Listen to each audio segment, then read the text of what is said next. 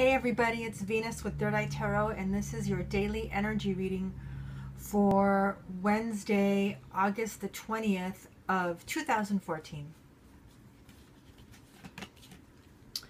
We've got the reversed Two of Pentacles. Oh, that glare.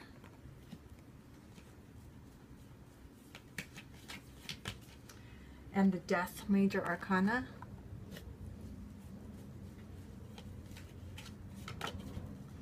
And the Queen of Swords. Okay. So this is about choices. This is about decision. This is about balance.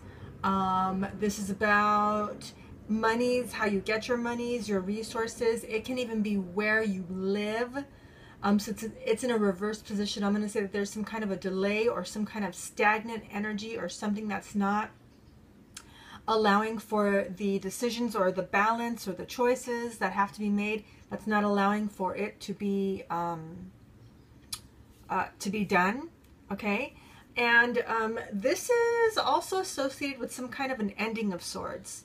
The Death card doesn't necessarily have to mean a physical death. Okay, it's basically the ending of a way of being, of a situation.